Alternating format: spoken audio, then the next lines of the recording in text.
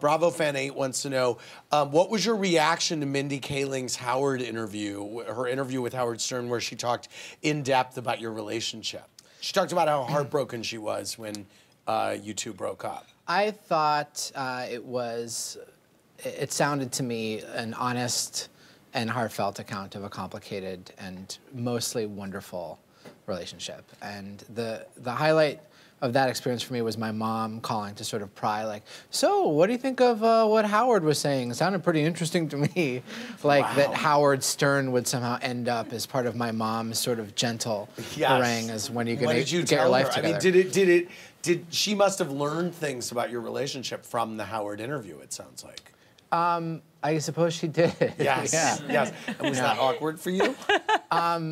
We're adults at this point, so yes. Now that you're mentioning it, yeah, it's a little awkward. Yes.